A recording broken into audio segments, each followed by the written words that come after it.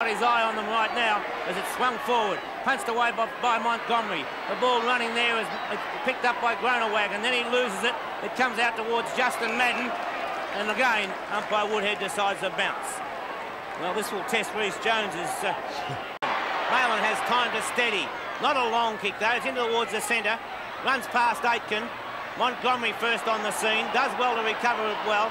Gets the hand pass towards... No mark taken. Royal again onto the left foot. Down towards Groenewagen. Can't complete it at the first attempt. Here comes the good doctor. And Aitken puts it out towards Road on centre wing.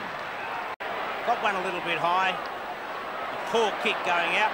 Aitken beaten to it by Hawkins. Aitken dives in again. Gets the hand pass out to Road. Was going to get a free kick. Doug wearing the number 7 to centre wing. Over the top it goes. No one at home but the good doctor. And Aitken picks it up now. Spears in a pass up towards Road on. Take it away. It's Steve McPherson up towards the half-forward line this time. And still have time to get his kick. That's what he does. The doctor's there and Aitken takes it. Plays on straight away and gets caught. Robertson gets caught. Aitken again tried to get it out. Foster now towards the half-forward line. Hawkins and Bandit spoiled each other. And another ball up. Got the good doctor without his bag, waiting to come on.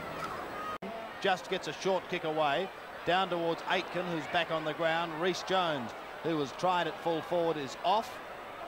And looks like Gagan leaving the ground. Carlton needs something and need it fast, as it is Gagan who leaves the ground. He's lost one, so him and Jim Sewell are both number 2s today. Oh!